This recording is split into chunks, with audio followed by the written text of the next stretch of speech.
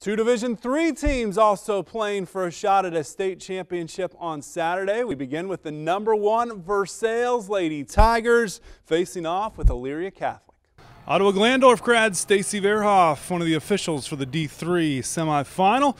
Tiger fans excited for Danielle Winter turning and scoring. It's 4-3 White. Then Cami McEldowney beats the buzzer at the end of the quarter for a 3, but Tigers down 8-7. Second quarter, they're turning it on. Winter, 1-point lead for Versailles. Then look at the post pass from Winter to McEldowney, 11-10, Tigers in front.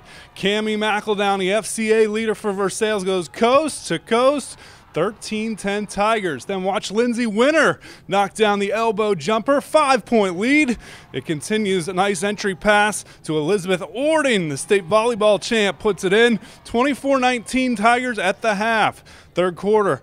McEldowney driving into the heart of the defense, scoring as she falls. 28-19 Tigers. Then Cami creating. Look at this. Pops the jumper. It's a 10-point lead. Danielle Winter. That hook shot goes again, and then it's Lindsay Winter getting the offensive rebound and stick back. 38-25, Versailles in front. Before the end of the quarter, Caitlin McEldowney gets in on the act. Runner in the paint. 10-point lead for the Tigers after 3. Versailles wins at 63-47. They'll play for the Division III state championship on Saturday afternoon. Fabulous. That's what won us the game.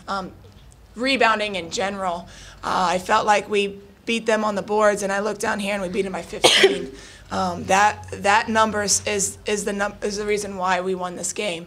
And low turnovers. I noticed we only had 6 turnovers this entire game. So between the turnovers and the offensive and defensive rebounds, we boxed them out and did a great job on the boards tonight. It's something I strive for. I look to see which way it's going to go off, and I work her, either spin around the girl or just cut around her quick, because that's one of the parts that makes us win ball games, is getting the offensive boards. It's such a team. They don't care who scores points. They don't care who gets the rebound as long as somebody does. A little nervous, but I mean, as a leader, I needed to come in calm and just show that to my teammates and just say, we got this, and no need to freak out or just stay calm. It really plays into the fact that we've been in big games before. We know when it's time to pull it out and when it run some clock, run our offense to get a great shot instead of just a good shot, and that comes from our senior leaders. To be back here and to get what we really want to, and I think for Cami and I, we really want to go out on the state championship, and there's just how many minutes? 32. There's only 32 minutes standing in our way. 32 minutes.